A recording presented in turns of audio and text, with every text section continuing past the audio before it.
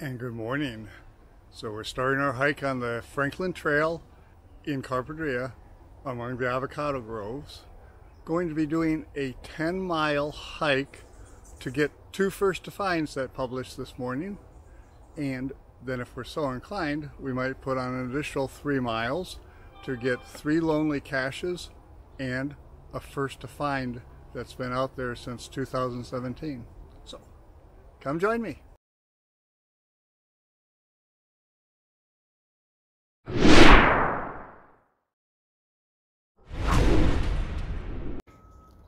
Got about 4/10 of a mile and we've picked up our first geocache. So let's continue to move on. And here we are, we're a mile in and we get to this nice little sign. And one of the cool things is that they provide bells for bicyclists to borrow.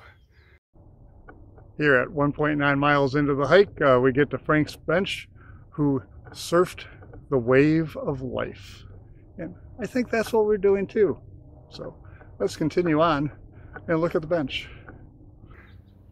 Everybody's welcome to sit at Frank's bench and enjoy the view.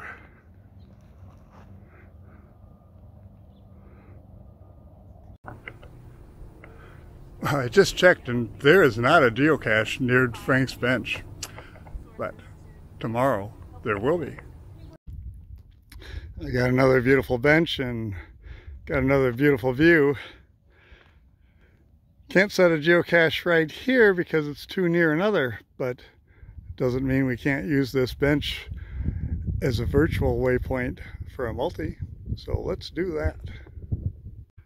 So here we are at the 3.4 mile trail sign, and that's a good place for a final for the multi.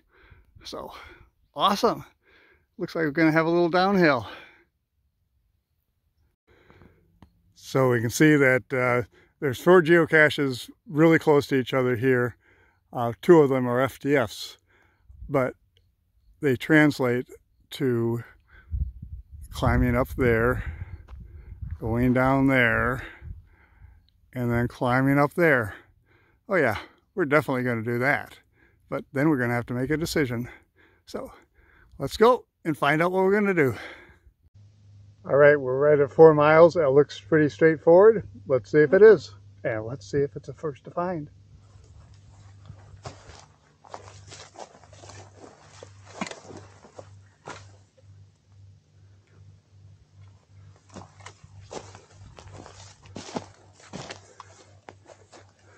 Very quick and easy, and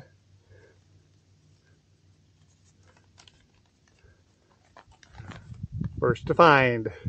Woohoo! One FTF down. Let's go see if we can get the other. All right, just off the trail mountainside, I think I see someplace that could be used, so let's go check it out.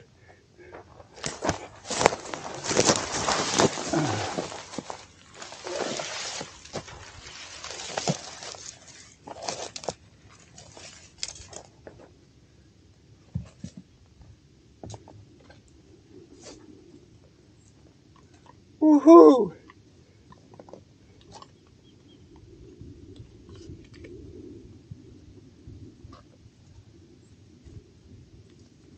First to find. All right, we're at the last of the ones that we knew we were going to do, and that we found it to be second to find. And now we're going to sit down and make an informed decision.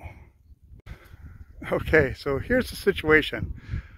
It's 1.8 miles to that first to find that's been out there since before the Thomas fire, and I don't have specific permission from the owner to replace it if it's gone. 1.8 miles out there, probably 2.5. But we also see that there's a geocache down about a mile from here. So, you know what? Let's go look at that one and then make a decision. See you there.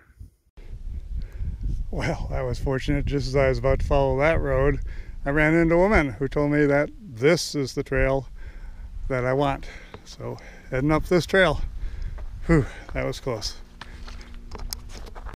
So as we stop and just look back at the view of the ocean, give you a little trivia down here. See that? Foxes poop on rocks if they have a chance. And that one had a chance. All right, well, 3/10 of a mile. Let's continue up. So when I made the decision to continue on, it was somewhere down there. But now I've been climbing, and this single track, well, it's pretty darn steep. Definitely uphill. So we're going to get this last one, but I think that's probably going to be the last one. So see you up there. All right, beautiful view up here. We did get that last one.